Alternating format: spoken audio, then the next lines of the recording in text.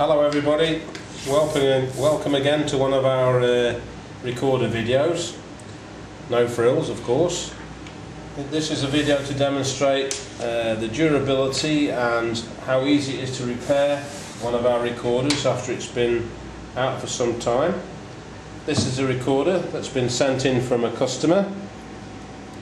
BER, we presume that means beyond the economic repair, or we could say the best ever recorder.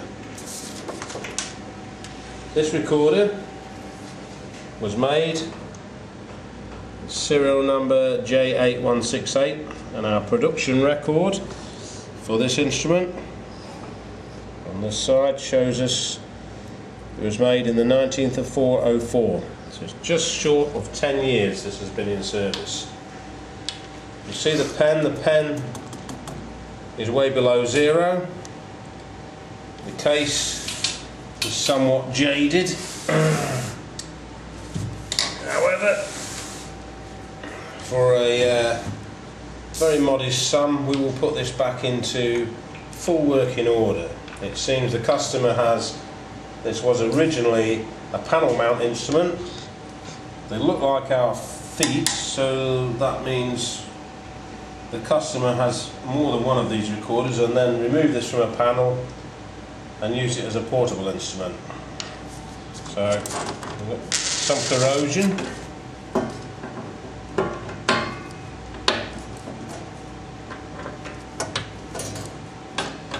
The fact that the pen is below zero is a good indication that the actual pressure element itself has not been overranged. Not always the case. We look at the linkages.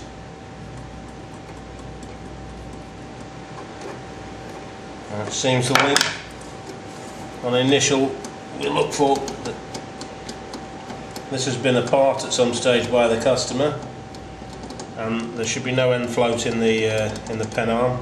So either some of the spaces are missing, the linkages themselves are not properly in the pen arm,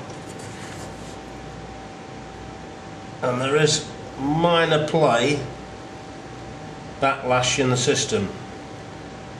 So what that means is, just like as you would repair a clock, the pivot point here and the pivot point there can be restaked using a special punch and reamed again to remove the play. We'll rejoin the video once the case has been disassembled and cleaned. Thank you. Welcome back to our quick demonstration of a repair of a recorder. This is the recorder in the first half of the video with the corrosion and dirt removed. Simple process. It's had a replacement window and the internals have been cleaned, etc. I'm now going to show this movement has been corrected. I'm now going to show how to correct the movement as far as wear that's been over the 10-year period that this instrument has been out. I'll just remove that for a minute. Here's our standard movement plate, the single pen mechanism on it. The instrument in question had movement up and down due to some missing spaces. All the component sizes in our movement are 2mm. The main pivot is 2mm.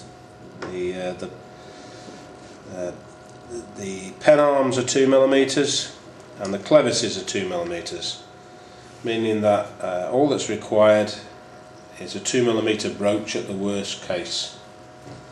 Now this is the sort of equipment that we use, although it's not particularly necessary. You can see we've got a nice collection of special punches. Actually all you need for this part of the recorder, or all our recorder, is a 2mm punch. This is the shape of the punch.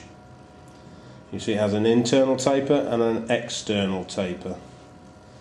And typically, to show you how the clevis should perform or not perform, it should fall under its own weight. It's a little bit tight, and there should be no movement, no play between the tongue on the span adjuster and the clevis, nor should there be any play from the clevis which fits onto the pen arm, or should there be any play in the pivot, which is the centre hole, which is the most likely position of wear. It's unlikely that the actual top of the pen arm will be worn because of the surface area that it exerts out in relation to everything else.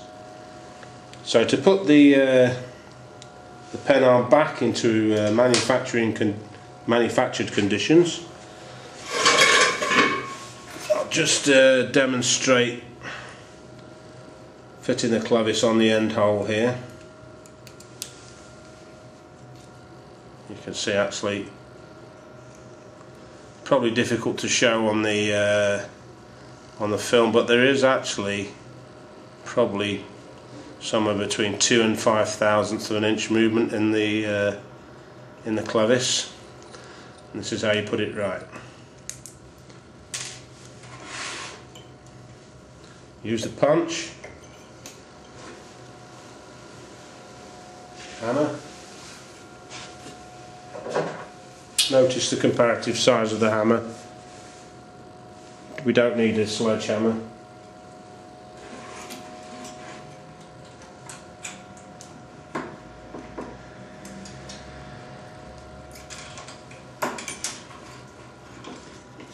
It's difficult to do these things while you're being filmed, but in reality, with one small tap, that should be all that's required.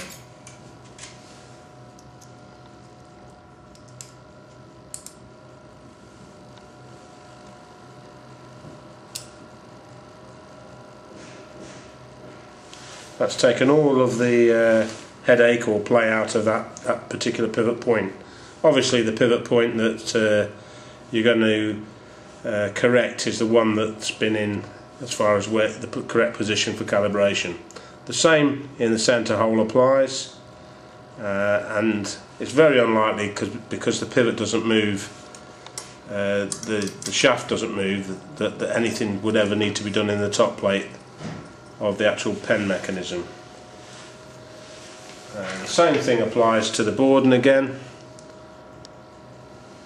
After as a repair, the clevis normally will free itself once you've staked it closed again.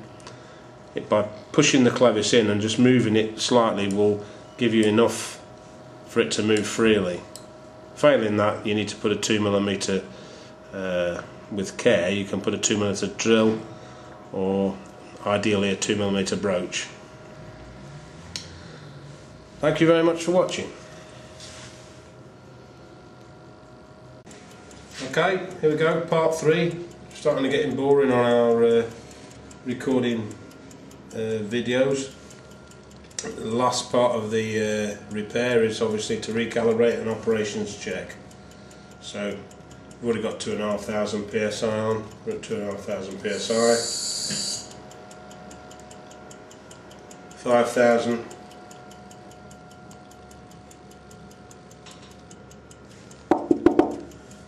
5,000.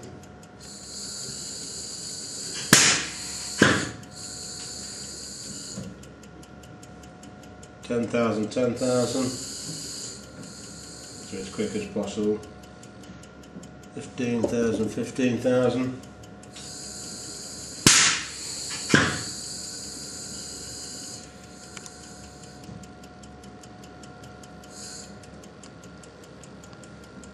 20,000, 20,000. Go back down.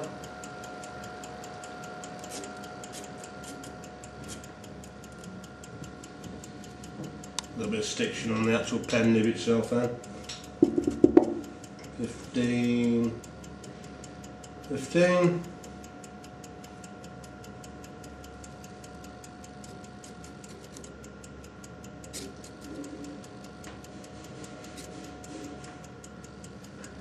10, 10.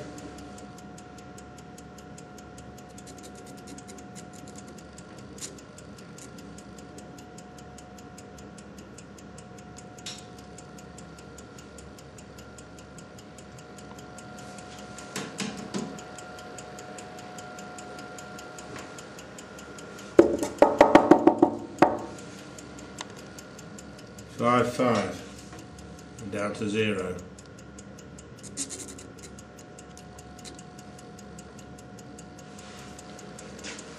A 10-year-old instrument and a very modest repair cost, about £100. I don't think you'll find any of the competition anywhere near. Thank you very much.